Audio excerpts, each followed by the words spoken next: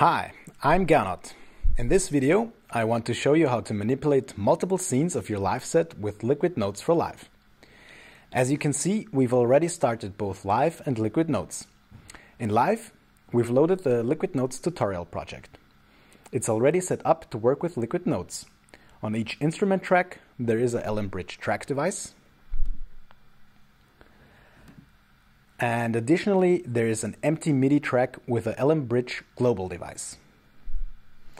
If you'd like more detailed information on how to configure your set for use with Liquid Notes, please refer to the video How to Get Started with Liquid Notes for Live, which you can also find on our YouTube channel.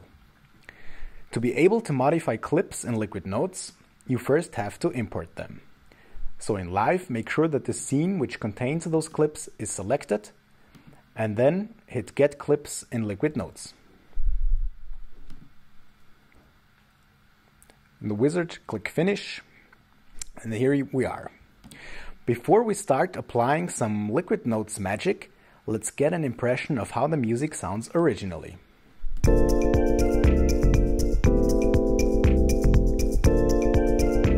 Okay, that's quite cool, but let's look at what we can do out of this with Liquid Notes by performing some chord substitutions, adding tensions, or changing the chord function.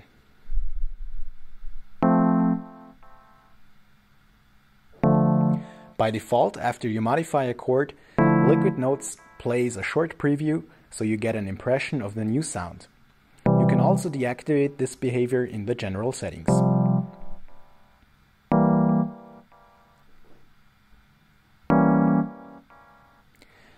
Now let's hear how the current changes sound like when played as a whole through Live.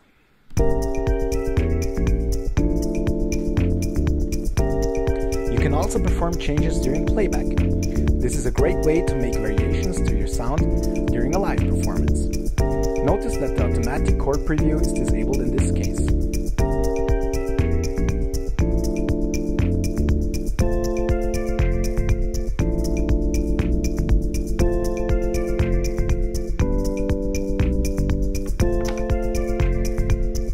If you want to save your changes, you'll have to export them from Liquid Notes. In a future version, we'll add a feature to simply drag and drop the project from Liquid Notes onto Live.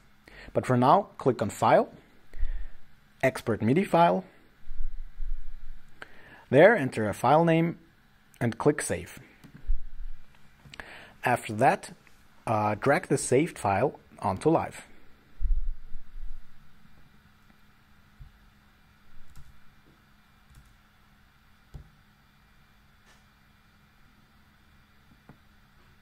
Here we go. Now there's a new scene in Live with the changes from Liquid Notes. So let's continue with modifying another scene from our tutorial project. For example, this one. After selecting it, you have to import it again in Liquid Notes. If you don't do that, listen what happens. If a Liquid Notes device is assigned to a track, the notes which are played on this track are fully controlled by Liquid Notes. So you'll always hear the scene that is currently loaded in Liquid Notes played by those tracks. Also note that when you have no scene loaded in Liquid Notes, the tracks with the Liquid Notes devices of course won't get any notes and remain silent during playback. As you can hear now. Note that you still hear the audio clip because there is no Liquid Notes device assigned to that track. So as I said, click Get Clips in Liquid Notes again with the newly scene selected. And Finish in the wizard.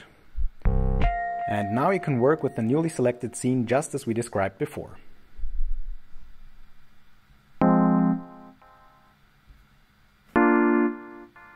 So that's it.